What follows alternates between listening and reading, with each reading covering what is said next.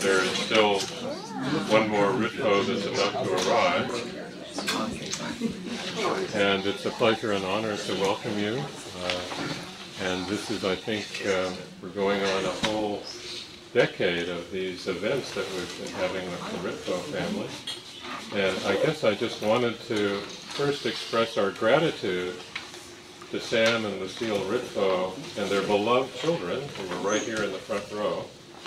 And I will give them an opportunity to say a word or two if they would like before Brad gets started this afternoon. But Rachel, David, Jonathan, thank you for your support. It really makes a difference for us to be able to be present and to be thoughtful about the importance of psychoanalytic concepts and the tradition that we have here at the Child Study Center to move forward, looking at issues of development and working together to understand more clearly the unconscious mind of our patients. And let me just quote Sam for a moment. I was looking around for something that I might be able to share with you, and I'll come back to this quote just at the end of my brief comments. So this annual event and their untiring efforts to focus our attention on the importance of psychoanalytic approaches to understand, and here's the quote from Sam, the rich and baffling phenomenon of human psychic life. So that's sort of classic Sam Ritvo. But I'll come back to the entire quote at the end of the presentation. So that's a quote from a piece that Sam actually authored back in 1964, before I even arrived here at the Child Study Center. In any case, thank you. And I did promise Brad I would be brief, but we're honored today to actually welcome home Brad Peterson.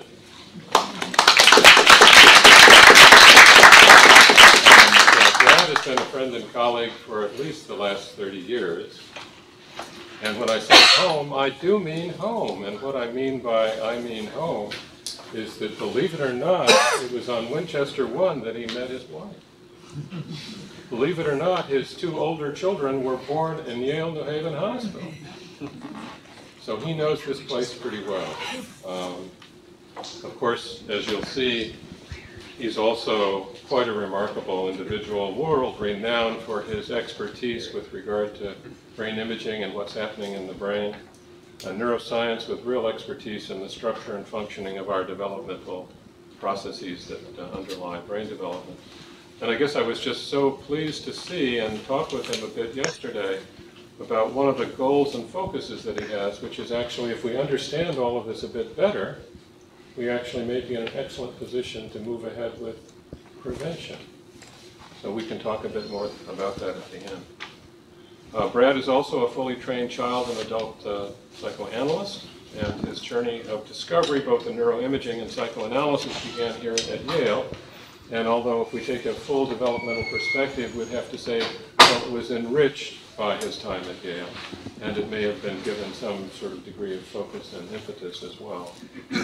But he trained at the Western New England Institute of Psychoanalysis, and I guess one of the wonderful things was that there was an event there last night, which is typically part of what's been done with the Ritvo lectures.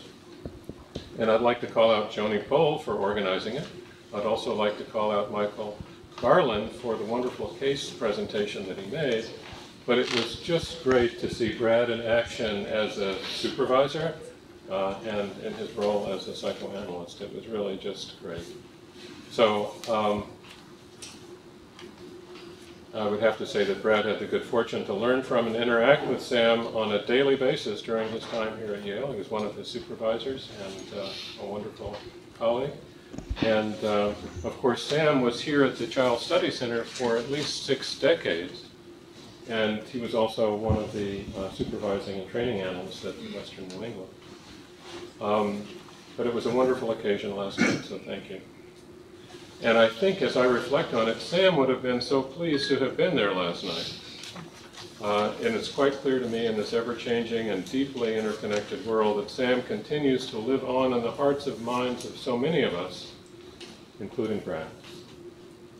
So Brad, we're looking forward to learn from you and your pioneering efforts to understand the functioning of our unconscious and conscious minds as we interact with our patients, also with our family, with our colleagues, and with our friends.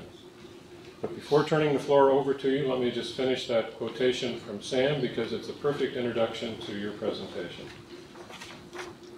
Psychoanalytic theory has to be multidimensional to articulate constructs, propositions, and concepts on various levels of abstraction in order to embrace the rich and baffling phenomenon of the human psychic life.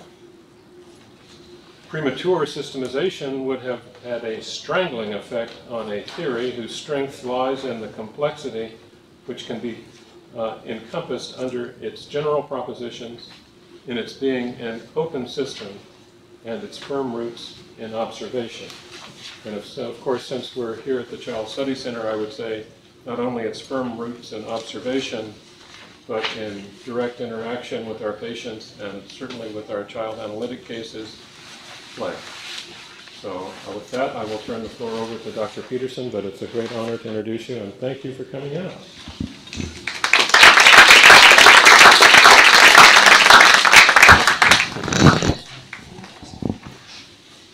Jim, thank you so much. It's just remarkably kind of you to be here for that introduction. It's also remarkably kind of so many friends and colleagues and supervisors, Dr. Carlson, who've been able to make it here today. It just means the world to me. And, you know, just to say that this is, you know, home or home-like is certainly a euphemism, but it's also deeply, deeply true. And I feel very much as though I grew up here, spent about a dozen years here, and you know, the relationships, those never end, even if we don't see each other very much. And so many times I miss being here, and sometimes wish, you know, I had stayed or regretted leaving, because it really is home. But everything happens for a reason, I believe that very deeply and fundamentally. And so I think some of the reason will be maybe evident in the talk. I just wanted to mention, Jim mentioned that I was supervised by Sam. I had the really good fortune, both as a fellow for about a year, and then as a candidate at Western New England. He was a supervisor in a 15-year-old, I guess, when I began the case, boy with OCD and sociopathy. And I never thought this boy would stick in analysis, ever, that he was coming all the way up from Darien 5 times a week, if possible. And Sam said, you know, you never know, give it a try. You know, what's there to lose? And I would say it was life transforming for that boy, and also for me. And Sam supervised that. I would say as a fellow, for the first few months, I was pretty convinced Sam didn't like me too much. I'm not sure. I just didn't feel it. And then gradually through the year, I think one reason why is that he also ran the long-term psychotherapy seminar. And Sam, for those of you who were supervised by him, you know, his mantra was always surface to depth. Start at the surface, start at the surface. What is that? Clinically in psychodynamic, you know, in psychotherapy, what is that? And it took me, I would say, the next 4 or 5 years of supervision with Sam to figure out what that meant. And I would say it's informed every minute of clinical work that I do. It also very, very much has influenced this, along with my training at Western New England, which was an absolutely fabulous experience for me. So this represents a synthesis of 2 different aspects of my life, for sure, that of analytic training and neurobiological research.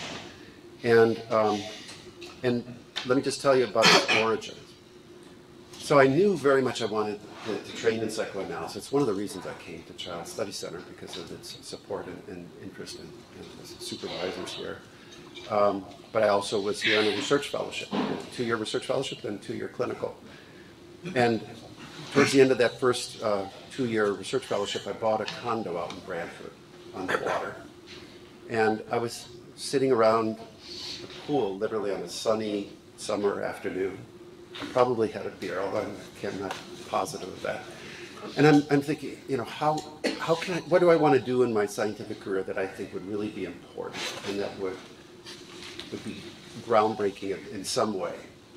And I was thinking, well, so fMRI had just been invented. It had been focusing on higher cognitive functions like math and language and that sort of stuff.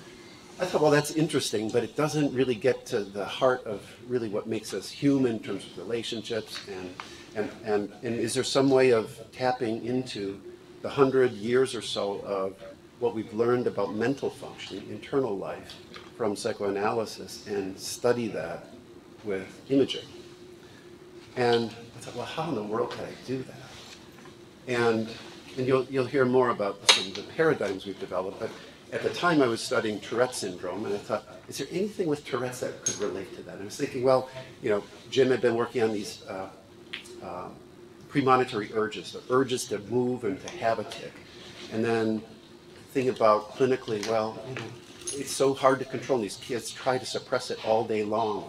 It's like you've got this balance between drive and impulse, and then the control of it. And that sounded kind of psychodynamic-like to me.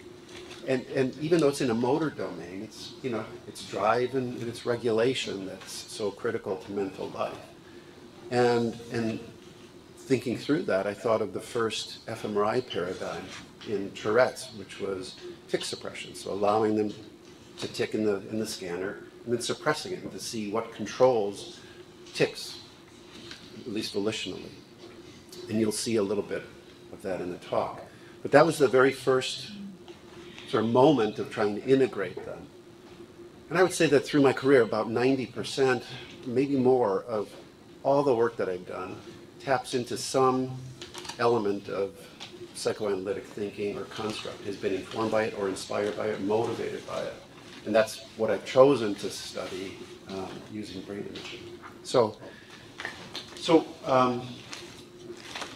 I would say that, when I think of, well, what do we really think of core analytic constructs? What are they, and how can we study them scientifically and neurobiologically? So those core constructs are still debated, somewhat surprisingly. However, most would agree that they include the existence of drives and affects, so impulses, desire, things that make us want to do things, particularly drives toward pleasurable aims and away from unpleasurable ones. So the pleasure principle, according to Freud.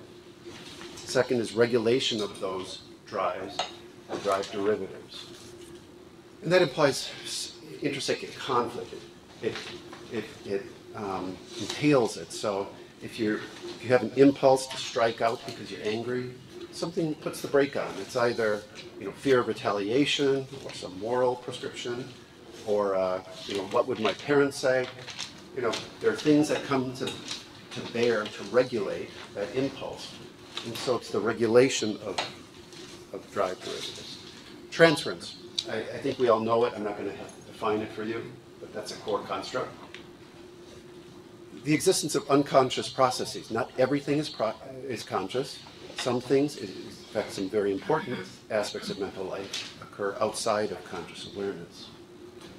And then fifth, that these processes are determined by developmental processes. That the history of the organism is essential, that both constitution and experience matter in informing each of these other processes and constructs. So the talk is going to be broken into 5 sections. Each one of those, I'm going to give you some idea of paradigms that we've used to try to access those constructs. It doesn't mean that they're perfect. I'll leave them up to you to decide how well we succeed in that or not. It's impossible to study those constructs directly using current neuroscience techniques, because really you can't measure brain activity in patients during psychoanalytic sessions. Even if you could, nothing would be controlled, and that's the ultimate basis of an experiment. Nevertheless, there have been developed experimental models that are relevant to the study of these psychoanalytic constructs. And these models simplify the field of variables. That's an essential element of experiment, right? You have to be able to simplify the field to say we're studying this variable, not these other 100. And you have to be able to control that variable at will. It's the other element of scientific method, to manipulate that variable. And all scientific experiments are really somewhat artificial. They're never quite exactly mirroring the real world. And hopefully we approach reality progressively throughout lots of experiments. So this first area is drives, affects, and the pleasure-unpleasure continuum. So lots of papers, including quite large papers using this construct I'm going to talk about. The last was in large sample of autistic people and healthy controls, looking at these processes across disorders. So it's interesting that Freud never, at least by my reading, never fully elaborated a comprehensive theory of emotions. Instead, he developed a theory of biological drives. He posited that all living organisms seek to maximize pleasurable experiences and minimize unpleasurable ones. It's a reasonable thesis. Right? It seems fairly face valid. Drives for him were motivated impulses toward action, blind impulses. And motives, and motive is the etymological root for emotions.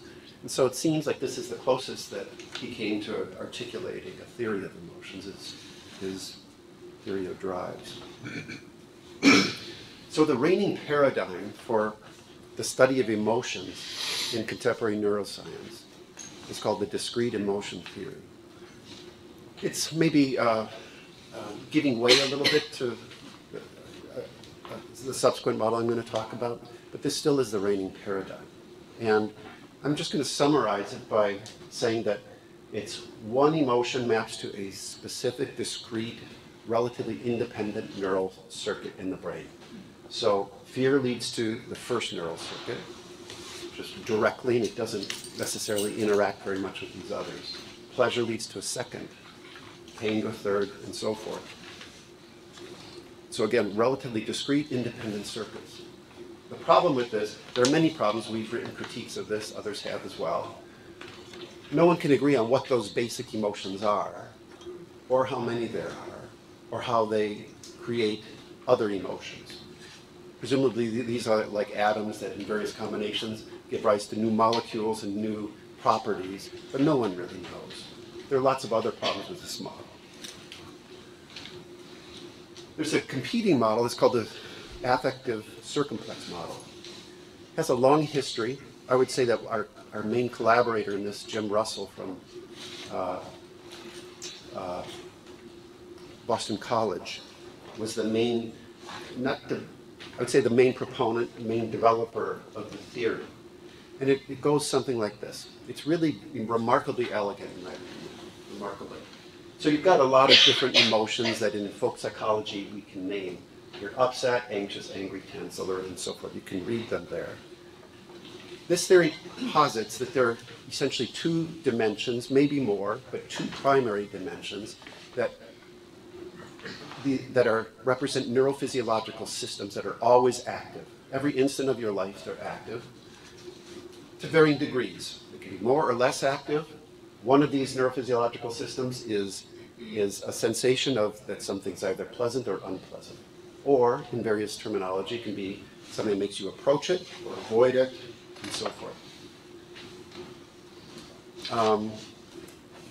Orthogonal to that, independent of it, is a second system that makes you sit up and take notice. People call it different things. It can be activation, deactivation, it can be arousal, but basically it makes you sit up, take notice, and you're in a state of alertness. So these are two independent physiological systems, and they're always active, and in their various combinations produce different underlying physical sensations in your body and your mind. So if you are in the unpleasant side of this and fairly activating, you may be anxious or angry or tense. If you're activated but on the more pleasant side, you could be excited, elated, happy. Lower left quadrant, it's unpleasant but low activity, low arousal. You may be sad, depressed, bored. And pleasant but low is relaxed, serene, contented. Now, these blur imperceptibly one into another. And what we label them is really based on our current experience. So if you're aroused and your heart's beating and your stomach's sort of upset, and someone's coming at you a gun, well, you'd say, well, that's fear. On the other hand, if you have the same sensations and you're riding a roller coaster, you'd say, well, that's excitement. So there's a little bit of cognitive overlay that tells you what specific emotion and a labeling of that emotion. So Freud recognized clearly the pleasant-unpleasant continuum. He was less about the arousal or activation continuum orthogonal to it.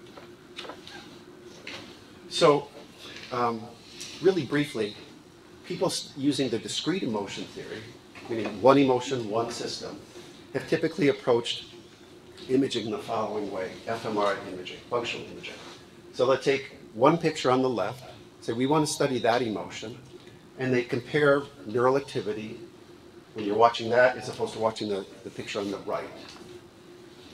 And you do lots of examples of that, and you essentially compare neural activity between those two, and you say, okay, that little dot in blue is what supports that emotion on the left, or at least the difference between them.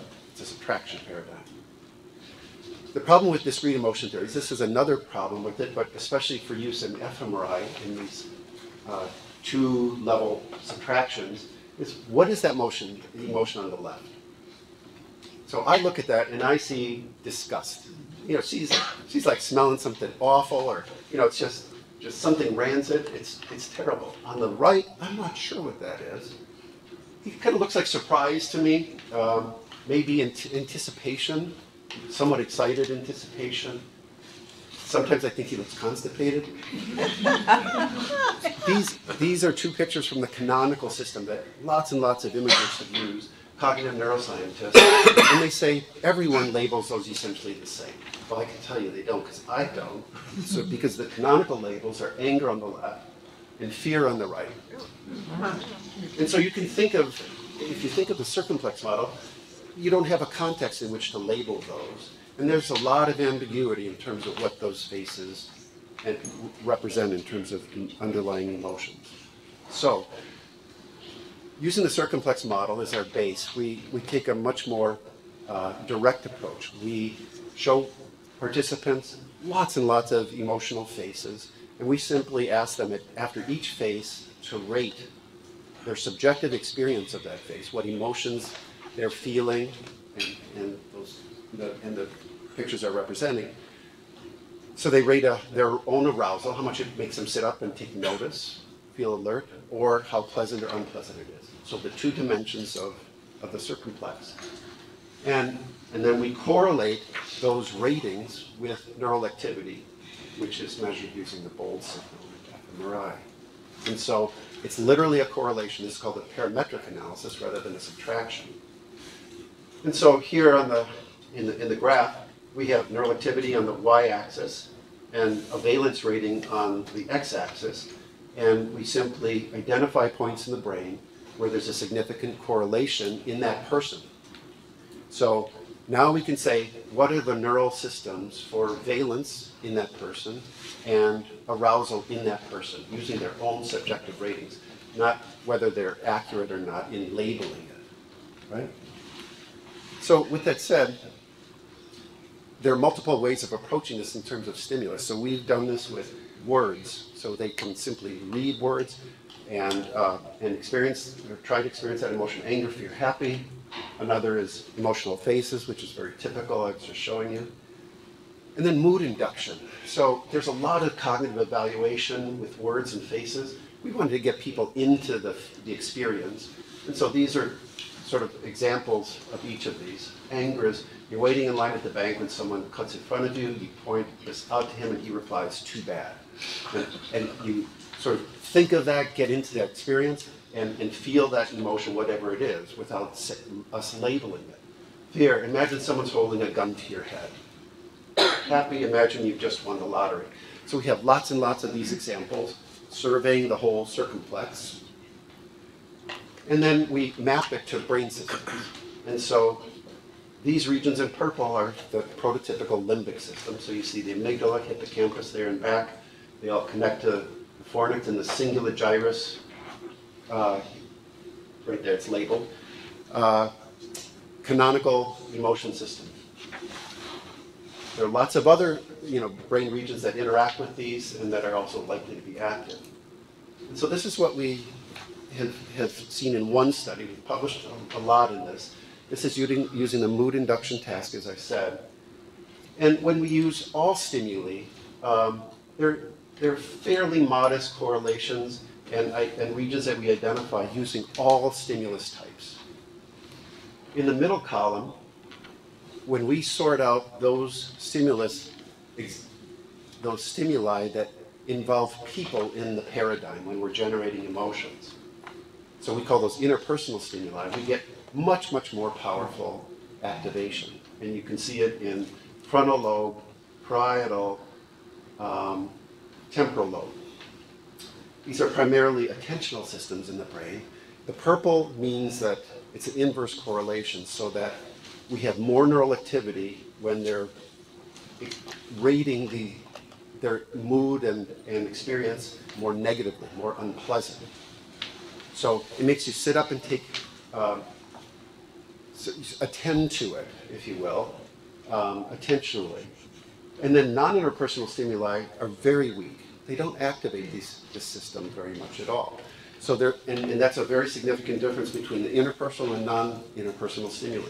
So what it says that, at least in the emotional domain, when it involves people in the stimulus, you get much more powerful brain activity correlating with valence and arousal. These are the arousal correlates, and again, it's very, very much stronger for interpersonal than for non-interpersonal stimuli. In the interpersonal, you see these regions in the middle of the brain. So these are sections cut parallel to the floor in a standing person. I really wish I had a pointer, but this would be the forehead and back of the head, sides of the head. And so it's this middle portion of the brain up here. That's the cingulate gyrus. It was on the cartoon I pointed out. That's part of the limbic system. And it's also part of these other cortical regions, and also amygdala and hippocampus in the bottom slice. So arousal seems to get the limbic system much more juiced up. So the more arousing the stimulus is in the mood induction technique, and especially in the interpersonal domain, you get the limbic activation. So with this first construct, that was the most complicated of them, because most people haven't heard of the circumplex model. And it's really a very powerful model. So increasingly unpleasant emotions increasingly engage attentional systems in the brain. Increasingly arousing emotions activate limbic portions, especially of the anterior cingulate cortex. And these correlations are true for interpersonal, but not necessarily for non-interpersonal emotions. At least much more powerful when people are involved. Still unknown is what the neural basis is for non-interpersonal emotions. We really couldn't get much out of that, at least with this paradigm. And what systems activate in common between both interpersonal and non-interpersonal emotions. Okay, the second construct is the regulation of drives in intrapsychic conflict. I'm not sure what you said there. I would say that this is a very massive part of the portfolio of my lab's work and historical work. If you really want to summarize vast amounts of neuroscience research, both animal and clinical, human applied research, we can simplify it saying that the regions that control impulses involve portions of the frontal lobe here that funnel down directly to the basal ganglia here with caudate, here in the lenticular nucleus, and then flow back up again through the thalamus to the cortex. And those frontal regions are especially powerful. So most people know that frontal cortex is intimately involved. It's a central executor of the brain, but it does so by regulating impulses. The rotating structures on the right just show you further the caudate in purple, lenticular nucleus in green, and globus pallidus nestled inside in light blue. So one of the earliest fMRI paradigms that we developed in the lab is for this task called the Stroop interference, word color interference task. Most of you who've read a neuropsych report or ever done neuropsych testing know what this is. It's a classic, very, very widely used task clinically. We've used it as an experimental model for self-regulatory control and interpsychic conflict. So again, I said, we need paradigms that allow experimental control of variables, and you can see whether this is a reasonable model or not for conflict. But here's the task. Most of you know it. So we have two sets of stimuli, broad sets. One is congruent, the other is incongruent. In the congruent task, we show, well, in both tasks, we're showing colored words. The task is always to name the visual color, not what the word reads. Name the visual color. So here it's red, blue, yellow, green. You can do that really quickly and easily without error. Then interspersed among those, we'll present those that are incongruent. So there you have to name green, yellow, blue, red. And even there, after many years, I still have to slow down in order to do it properly. So reaction times lengthen because it's harder. You tend to make more errors, although mostly you don't. You just have to slow down. So you get the task right. But why is that slower and why is it harder? It's because word reading becomes highly, highly automated by about second and third grade. So very, very early on, you're much faster at reading than you are at naming colors. No one knows why, it's just an empirical fact. You'd think that somehow, biologically, it might be more important to name colors, but no, at least for human species, reading apparently is faster and more fluid. So you've got one impulse, if you will, which is to read. That's what you want to do. That's your proclivity. The experimenter, however, wants you to name the color, to do the less automatic task. So you have to put the brakes on the automatic task in order to do the less automatic one. And in fact, you have this inherent conflict between the stimuli. You have conflict between reading and naming. So they're fused with green fused in red. Green fused in the word that reads red. So that is, I thought, a model of interpsychic, it's a model of conflict. There's no question about that. Cognitive neuroscientists would agree with that. Whether it's interpsychic conflict, you can argue about that. But at least it's a model, and it's a way to begin. So we image people when they're doing the congruent task, we image them when they're doing the incongruent, we compare the two sets of data one to another. And it's a beautifully designed task because the words are exactly the same, the colors are exactly the same, the task is the same, the instructions are the same. The only thing that differs is how the colors and words come together, the conflict that's present, and then the need to sort them out. So we were the first to publish this, and we had trouble getting it published because no one believed it for various reasons. It turns out, it's now a classically used paradigm. We still use it a lot. And what do you see when people are sorting out conflict? You see in red a lot of activation in the portions that you would imagine for sorting out conflict and regulating drive. So frontal regions, this is cingulate, frontal, cingulate, frontal, massive, right? Basal ganglia here. So frontal and striatal systems that are regulating impulses in conflict. One of the things that made this paper hard to publish was these blue regions here, here, and here.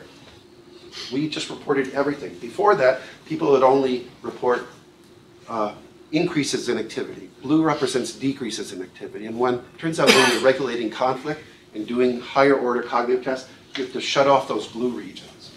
Those are sort of mind-wandering regions of the brain. They're called default mode systems, and you have to shut those off in order to perform tasks properly. If you don't shut them off, you don't perform very well.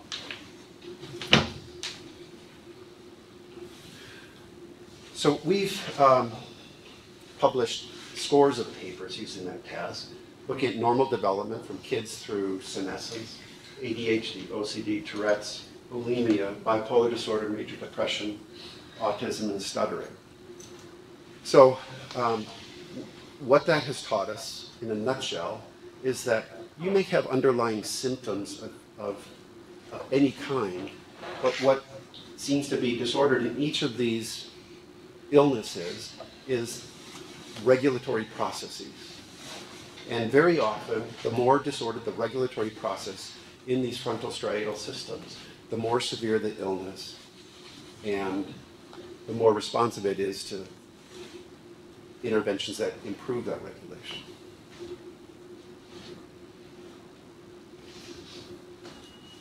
A second paradigm for studying impulse control, I mentioned this was the one I cooked up by the Brantford poolside with the help of Sam Adams, I suspect. So this was looking at the ability to suppress motor and vocal tics. So you know that motor and vocal tics primarily affect musculature of face, neck, and shoulders. Before these tics is a premonitory urge. Jim was seminal in first describing these things. These are sensory motor impulses, a sort of discomfort, almost like an itch in that region that you need to scratch by moving that region. And when you move that motor unit, it brings a little bit relief. It's very temporary though, because very soon after that urge builds again. So it's a cycle of tension, performance, and relief. That tension is a drive. And kids, when that drive is, and that urge is building, very often try and need to suppress it, especially during school activities. So we just had, this was a study of adults. We find the same thing in kids. So adults we bring in and we allow them to tick in the scanner. So again, it's faces. They're not having big bodily movements. We had to screen out those people. So small amplitude ticks of their face musculature. And we would let them tick for about 30 seconds. Then we'd give them command and say, inhibit. And then they would shut them down. And adults are very good at that. They can shut them down completely. They go back and forth between those two. And then we compare neural activity between inhibiting and letting them go. So inhibiting increases in activity in frontal cortex, as you'd expect, also anterior temporal, a little bit of parietal. Those are attentional systems that interact also with the basal ganglia. Here, we're seeing in blue that it's shutting off basal ganglia activity. And we think that's because that's where the tics are originating from. And so when you inhibit them with these frontal striatal circuits, you can shut down the activity that's producing the tics. That was the first fMRI study, I believe, in Tourette syndrome. So, thanks to Jim and a lot of other collaborators here, Bob King, and just so many people, we were successful in publishing lots of studies from anatomical imaging to functional, lots of different ways of studying tics and their control, and scores and scores of papers, I would say. This is the bottom line summary of, I think, what we've learned about the control of the drive to tic. First of all, tic suppression activates frontal cortex, quite massively, actually. So you can imagine when these kids are trying to attend to things in school, it's very hard because all their attentional capacities and productivity is absorbed doing that. That generates a plastic response in frontal cortex and hippocampus. If they can generate that, if they're unable to generate it on the left side, it leads to smaller volumes of those structures. And we see that especially in adults. And the smaller those volumes, the more severe and persistent their symptoms are. And that increases activation of those structures. So they're small, they're sort of dysfunctional, and they've got to generate more activity in order to maintain task performance. Other people, for reasons, so we don't know why some can't generate that change in frontal cortex, and others can. But if you can, you have larger volumes, because the frontal cortex is literally changing in response to this experiential demand of constant stimulation. And it increases in hypertrophies, we believe, leading to fewer symptoms and normal activation patterns. that are indistinguishable from controls. So this idea of plasticity in the frontal cortex and in these frontal striatal regulatory pathways is really, really critical. So the drive is important, the impulse to have a kick, but what seems to be really dominant in the clinical outcome and the neurobiology is in the regulatory portion of this system.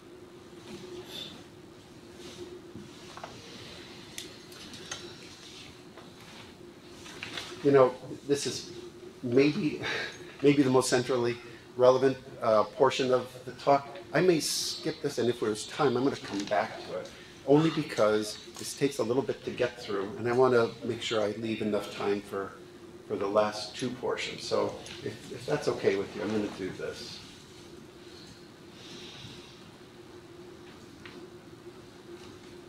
So the importance of conscious and unconscious processes in discriminating. So we took this one head on with collaborators at SUNY Purchase. So this is looking at conscious and unconscious processing of a phobic stimulus. Most of you know that conscious exposure and desensitization are the mainstays of CBTs for phobias and for fears. So if you expose someone to their feared object or feared stimulus, and they hang in there, kind of white knuckle it through, eventually they learn that it's tolerable, and their fear subsides. That's the basis of CBT in essence. Recent studies, however, with these collaborators have shown that exposure to the phobic stimulus outside of conscious awareness, presenting it subliminally, if you will, produces a greater attenuation of the fear response. So it's more helpful in reducing fear behaviors to the feared object, much more so than conscious presentation of the same stimulus. So question for us was, what's the basis in the brain for that effect? What possibly could be responsible for that? So this is the first of two studies. I'm only going to show this one. The others just been submitted. So we took a group of spider-phobic people, college-age folks, and a group of healthy matched controls. And to each group, we presented two kinds of stimuli. One was subliminally presented, another was consciously presented, supraliminal. What makes something subliminal is the duration of presentation. So for them to be unaware that they have seen a phobic stimulus, here it's a spider, you present it for 33 milliseconds, and then immediately afterwards you have this masking stimulus, just a set of letters, an array of letters. And this is presented for a long time. So all they're conscious of seeing is this array of letters. They don't even know that the spider stimulus is there. In a separate run, we can present this for a longer time, for 117 milliseconds, and then follow it by the same masking stimulus, and they will be aware of seeing the spider, and they can name it. And so after each one of these, we have them rate their fear experience and so forth.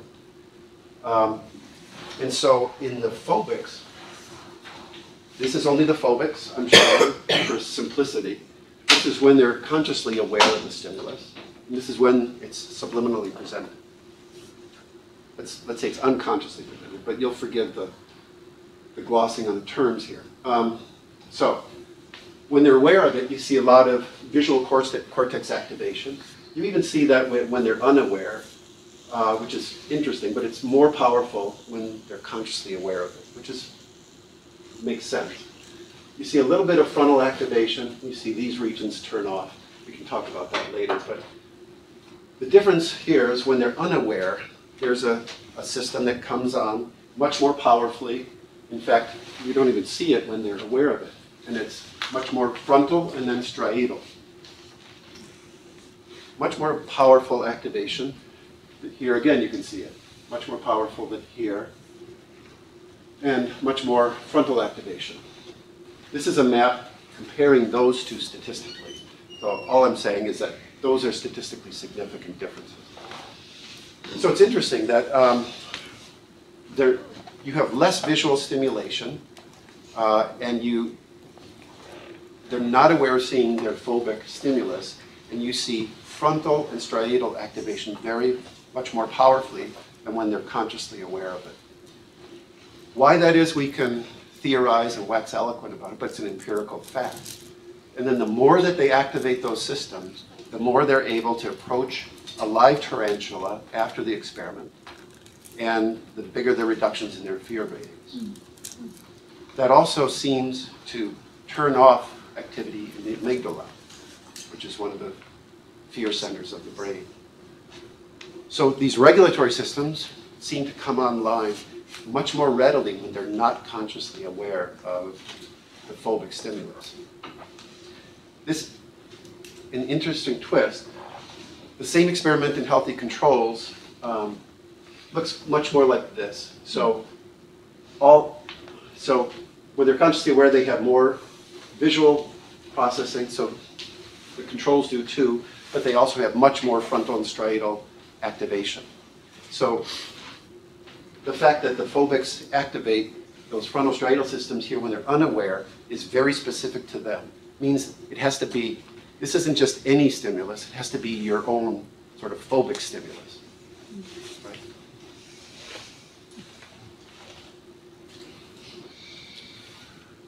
So this is another area of work looking at developmental underpinnings is the fifth construct.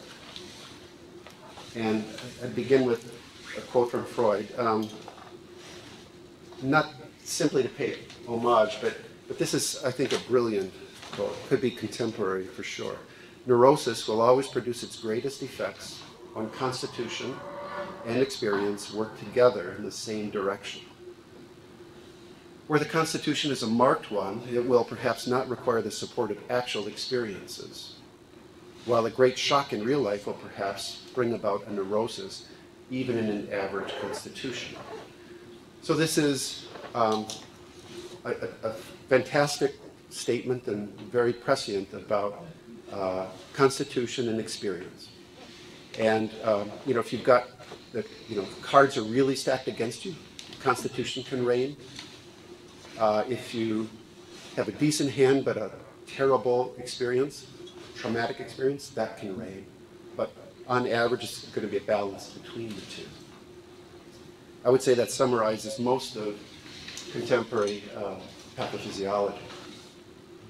So this is one way we approach studying and trying to disentangle what is constitutional, meaning what you bring into the world biologically with you, versus what experience will add to it or mitigate to it, how it interacts with that constitutional vulnerability.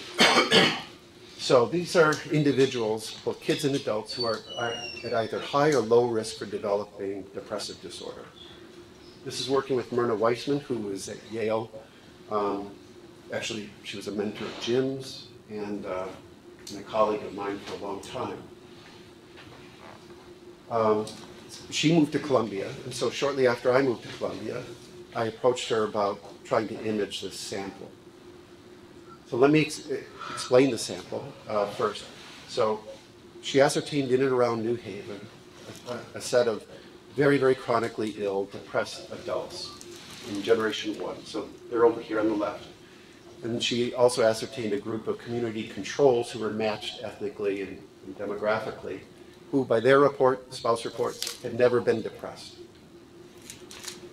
She studied them and learned a lot about them, but more importantly, those adults had children in Generation 2, and she studied those biological offspring from childhood through adulthood. They also had children in Generation 3, and she studied those biological offspring from infancy, birth, through adulthood now. There's a Generation 4 beginning. So she was able to show in this model, in this data set, really important. First of all, that depression is familial. So if you're born into a family with depression, you have about a 5-fold increased risk for developing depression in your lifetime. It tends to be earlier onset, more severe, more chronic, and more treatment resistant. So it's big lead. It also, if you make it to about age 25 and you're not sick, you're probably okay the rest of your life. So it really is in really adolescent onset. She also showed that depression in adolescence is preceded by anxiety disorders in grade school. And those anxiety disorders, especially phobias, tend to morph into depression by adolescence. So we imaged a lot of people in this sample, but I'm going to only show you the results from generations 2 and 3, because what we want to know is what is transmitted in the brains of these kids through generations that set them up to becoming depressed. So we imaged 66 in generations 2 and 3 in the biological offspring. They're high risk, and 65 in the low risk group. What we did was we measured so this is an anatomical study. We're looking at brain structure in these people. We've looked at lots of other things too. I'm just showing you brain structure. So we measured the thickness of the cortical mantle, which is on the outside of the cerebrum. It's about 6 millimeters thick on average, and we can measure it millimeter by millimeter throughout the brain. We bring all those brains into a single space called a template space, so that I can measure that point, compare that point in me with that point in Jim, that point in Joni, and so forth. And then we have a population at each point. A population, we can compare simply the high-risk group with the low-risk group statistically at each point. Literally millimeter by millimeter across the surface of the brain. And so here in the left hemisphere, here's the forehead, back of the head. The gray represents no significant differences between the two groups. So they don't really differ very much in cortical thickness in the left hemisphere. In the right hemisphere, however, it's a massive difference. It extends from the back of the brain to the front, top, to the bottom, a little sparing of the temporal cortex, but not much. So it's massive in its spatial extent. And the purple indicates that it's thinner in the high-risk group. So the offspring have thinner cortices, and especially the lateral aspect of the right hemisphere, but not the left.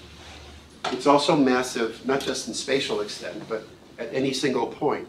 So any single point in the brain, in the right hemisphere, is reduced on average 30%. So it's a massive effect. In fact, it's the biggest biological effect I've seen in an imaging study.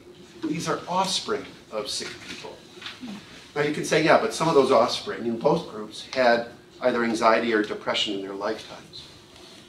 And we know who did because she followed them prospectively every 5 years. So it's a really rich, fabulous data set. So what do? We eliminated anyone who had ever been sick in their lifetime with anxiety or depression, who ever had a diagnosis, and we see exactly the same findings. They didn't, if anything, they were maybe stronger in this group, even though the sample size was somewhat lower. So this says definitively that this biological feature of right hemisphere thinning is transmitted between generations. It's not a consequence of having been sick. This is a vulnerability, an endophenotype, a true endophenotype for depression. It's not a consequence of being treated. It's not a consequence of the chronic effects of stress associated with the illness. This really seems to be a biological vulnerability. It doesn't mean that they get off scot-free, though. It turns out that there are some abnormalities that come along with this cortical thinning of the right hemisphere. So this is a map correlating cortical thickness at each point with a measure of memory for social stimuli. And we find these significant correlations in the right hemisphere, exactly in the same locations, but not the left. It's in the same pattern as the endophenotype for risk. And it's in the direction such that the thinner the cortex, the worse the memory for social stimuli. So it seems that when you are born into the world and you have this feature, you're struggling with remembering and processing social information and social relationships. We think that's probably what sets people up for becoming depressed. It is the vulnerability and behaviorally and psychologically that puts them at risk here. Now, that's familial transmission of this risk. We don't know whether it's genetic in origin or whether it's environmental. So if you're born into a family with depression, that may affect the architecture of your brain, the sculpting of your brain. It's entirely possible. But we know that's familial, and it comes in very early, so that once we know what we're looking for, we could see this pattern in individual brains, and we know that it's present in the youngest kids of the sample. If anything, it's even more powerful in those kids. So it's there by age 6, and it seems to persist through lifetime. The last bit of data I'm going to show is a paper that was just published recently in Molecular Psychiatry. So this is a different sample, but it's looking at the same measure of cortical thickness. And here we're yoking imaging to a randomized control trial of a medication. We could do the same with the psychotherapy. This happened to be a medication trial. So a group of chronically depressed people come in. They're randomized to get either the medication duloxetine or placebo. But instead of using symptom response as our outcome, we use brain imaging measures as our outcome. We image them at the beginning and at the end of the trial. And because this is randomized and controlled and blinded, just as we can say the medication produces a remission or change in symptoms, we can say the medication produces these changes in brain structure. It's a causal, very strong causal argument. That's the whole point of an RCT. So everything's about experimental control, and I think this gives us great experimental control.